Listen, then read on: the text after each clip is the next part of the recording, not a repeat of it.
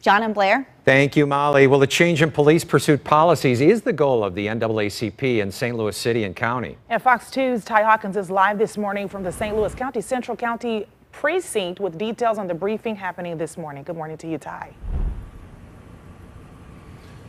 The NAACP of St. Louis City and St. Louis County, they want to change how police pursue in chases, and this comes after 5 family members were killed in May after a crash over in West St. Louis. The organization has spoken with city and county police about their pursuit policies. They also got the Department of Justice to help preview those policies.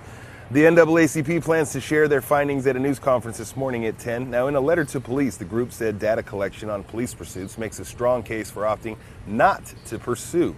5 members of one family died in a crash with a driver in a stolen Jeep fleeing police. That happened Mother's Day weekend along Delmar Boulevard in West St. Louis.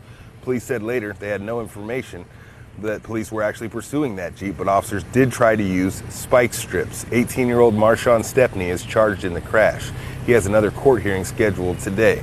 The 18-year-old is facing 17 charges, including second-degree murder. He's being held without bond.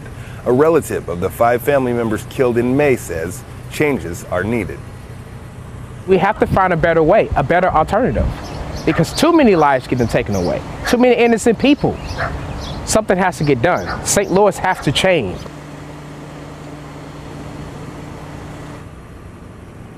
That press briefing is scheduled for 10 this morning at the St. Louis County NAACP chapter. We will be covering that for you again. It is at 10 this morning, that press briefing.